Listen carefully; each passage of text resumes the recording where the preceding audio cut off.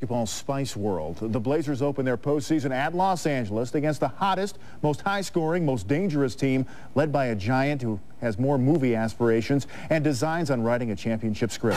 That is a lead-in. Here are your highlights. The Lakers getting ready for that series with the Blazers doing that thing, and all the stars are out. Yeah, they're there. Jack and Diane. Hey, look, Fonz is there. The Fonz. Hey! Shaq came out early and playing hard. The block on Arvydas Sabonis, and then Shaq breaking in all alone.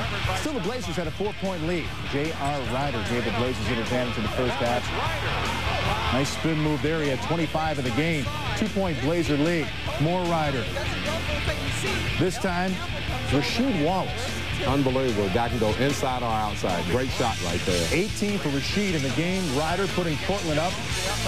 Well, hit another tough shot. So, well, he was ready for this thing. 58-47 Blazers in front of the third. And then Shaq with a play of the night.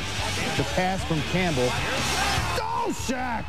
Throwing down and one. That you can get hurt on. Woo, look out. Get hurt on that one. Look out. More Shaq a little bit later off the Kobe miss, and Shaq there to follow it back in. 93-87 Lakers. Portland making it a 2-point game with Nick Van Exel. What do you say? I say he is one of the greatest clutch shooters of all time. He's right there with Mr. Clutch. He's Mr. Clutch number 2. Raising the roof there, but, boy, the Blazers.